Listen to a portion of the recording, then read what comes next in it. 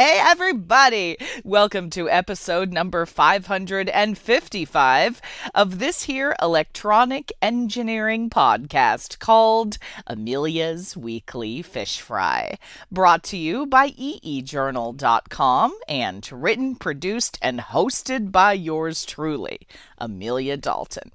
Longtime friend of the show, Matt Burns, is joining me this week to talk about the future of embedded design.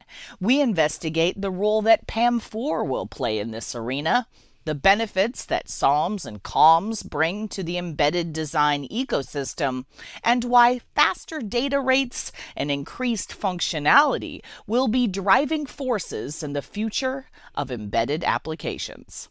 So, without further ado, please welcome Matt to Fish Fry. Hi, Matt. Thank you so much for joining me. Amelia, it's good to see you. It's been a long time since we've seen you in person. I know, that's true. So, Matt, we're talking about enabling the embedded technology of tomorrow. So, what exactly are you seeing in this space in particular? In 3 words? More than 3 words.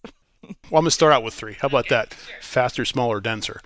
You know, that may sound like an oversimplification, Amelia, but that's really what we're seeing in embedded. You know, one of the things that's really driving that is data rates. Data rates are always getting faster. One of the things that Samtec's seen working through PCI SIG is the constant doubling of PCI Express technology, roughly doubling every 3 years. Earlier in 22, PCI 6.0 was released, which is 64 gigatransfers per second. The marking release of PCI 7, which will probably be ready for market in 2025, gets us up to 128 gigatransfers per second. Obviously, those are typically found in the data center. Right now, in the embedded space, we're probably looking at PCI 4, PCI 5. But in any case, PCI 5 has really been a focus with embedded only within the last, call it 6 to 12 months, because of native support on chipsets available. So that's just one example of the speed. When it comes to density, we see a number of different compute engines that are available. It's not just x86 architectures anymore, right? We're looking at x86, we're looking at FPGAs, we're looking at RFSoCs, we're looking at GPUs, TPUs, you know, which are coming out of Google and some AI providers. So it's increased functionality in a much tighter space. So not only is it how do I get all the I/O out of the chipset, but how do I get all the I/O to the memory, to the power, to the I/O, and how do I get the expansion to the connector to get down to a carrier card? So the connectors have to be tighter, they have to be smaller, but they have to support more I/O and more power. That really ties into smaller. You know, the smaller being how can we get the pitch of the pins closer and closer? So we're seeing that across the standards bodies. PIC, Comm HPC is a good example of how those things tie together. But we're also seeing it and working with SOM and COM vendors where they're creating their own de facto standards that are being adopted across multiple customers. So it's a real interesting time to be embedded right now. That's true. So let's switch gears a little bit and talk about PAM4 in the industry now and in the future. PAM4 is all about getting more data at the same carrier frequency or the same Nyquist frequency. So PAM4 refers to pulse amplitude modulation 4 level. So instead of having a 0 at 0 volts and a 1 at 3.3 or whatever your VCC is, you actually have 4 levels of voltages. So you can go 0, 0, 0, 1, 1, 0, and 1, 1. So it allows you to get 2 bits of data per clock cycle instead of 1. But you don't have to double the bandwidth. So we talked earlier about PCI Express. So if you look at PCI Express 5, it's a 32 gigatransfer per second technology with a Nyquist frequency at 16 gigahertz using NRZ encoding.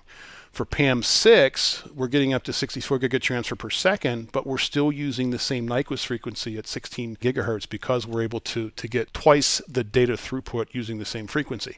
Now, there's some SNR issues, signal noise ratio issues you have to worry about on the transceiver and the receiver end, but those are easily handled because of the advances in the transceiver technology that we have on the silicon transceivers. So that PAM4 technology, that PAM4 encoding, has been used in the data center applications probably for about the last 5 to 7 years. And now we're starting to see it get into the embedded space just because the need for more data is there. Absolutely. Now, there is a major driving force in the embedded arena, and that's the use of SOMs, or system on modules, or COMs, computers on modules. So what kind of benefits do you think are inherent here? The short answer is it provides a prototype to production platform. So if I'm an OEM and whatever industry in the embedded space, it could be medical, it can be industrial, it could be automotive transportation, mil-aero, whatever the case may be, I want to focus on the value add that I bring to an end market application. That may be software based, that may be hardware based, that may be my time to market, or some IP that I have for a specific application.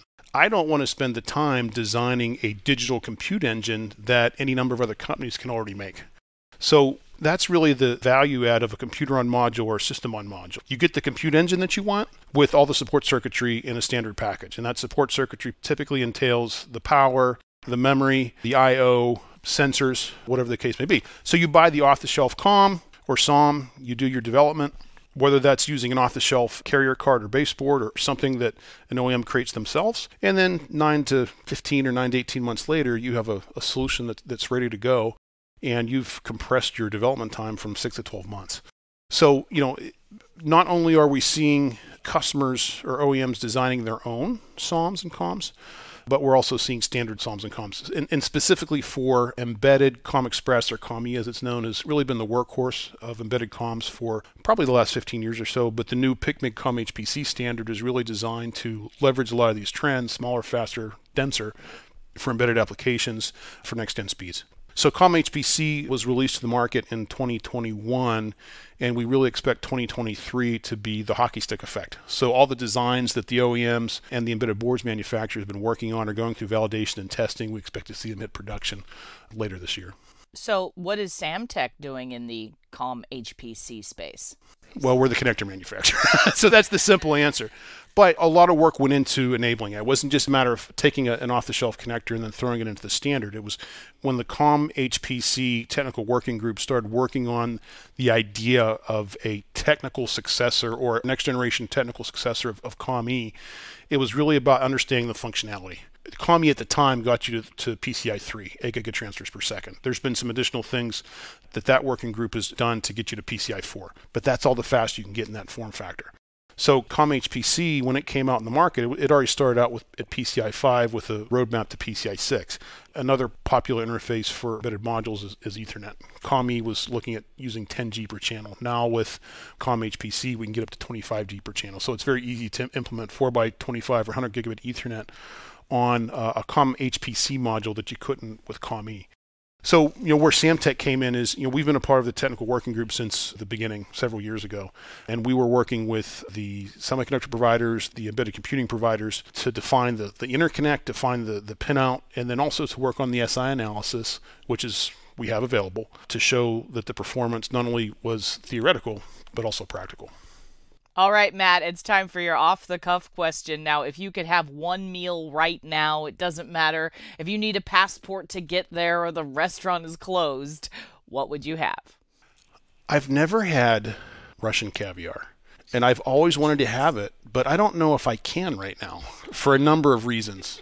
But it's something I've always wanted to have. So maybe in the future that's something that will be available. I don't know. I apologize if that offends anyone's sensitivities, but it's something I've always wanted to have, and hopefully I can have, like James Bond, sturgeon caviar and Bollinger champagne. Seems like the thing to do. I don't know. I love it. There you go. Excellent. Well, as always, it was a pleasure speaking with you. Thank you so much for joining me, Matt. Thank you, Amelia. It's always a pleasure talking with you. Speaking of connectivity solutions, I have a super cool new Chalk Talk with Samtec that you should check out. In this episode, I chat with Matt Burns about a variety of crucial design considerations for AI and machine learning designs. The role that AI chipsets will play in the development of these systems, and why the right connectivity solution can make all the difference when it comes to your next machine learning or artificial intelligence design. And you can check out this episode of Chalk Talk by clicking the link below the player on this week's Fish Fryin' page on eejournal.com, or by clicking the link in the description in this week's YouTube episode as well. Well, folks, that's all I have for this week's Fish Fry. But I have some super cool interviews lined up in the coming weeks, including a chat with ITEA's Sasan Montessori about the challenges of edge device real-time data management and the best security practices for embedded IoT data management. I also interview Flux CEO Matthias Wagner about how Flux is using AI to flip the script on the PCB game and making PCB design easier, faster, and more fun than ever before. And I also investigate where TDK's InvenSense sensors will be used in the upcoming Olympics. So, if you haven't already, make sure you subscribe to this here podcast on Spotify, Google Podcasts, Podbean, Apple Podcasts, YouTube, or just about any other podcast platform to listen to these exciting upcoming episodes. Hey, have you checked out EE Journal on social media yet? Well, you should. You can find us at facebook.com/EE Journal. If you're into X or Twitter, whatever it is, you can monitor our tweets at EE Journal TFM. And don't forget, if you'd like to follow my personal Twitter account, check out Amelia D 1978. And hey, if LinkedIn is more your thing, sure, I dig it. You can follow us or me on LinkedIn as well. And we have that YouTube channel I mentioned earlier, youtube.com/EE Journal. Folks, it is chock full of all kinds of techie videos, including our very popular Chalk Talk webcast series, hosted by me.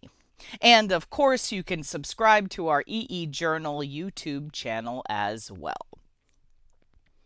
Also, by clicking the links below the player on this week's Fish Fryin' page, you can subscribe to this here podcast through Spotify, Podbean, or Apple Podcasts. Thank you everyone for tuning in. If you know of any cool new technology or heck you just want to chat, shoot me a line at Amelia, that's AMELIA, at eejournal.com, or post a comment on our forums on EE Journal. For the week of October 27th, 2023, I'm Amelia Dalton, and you've been fried.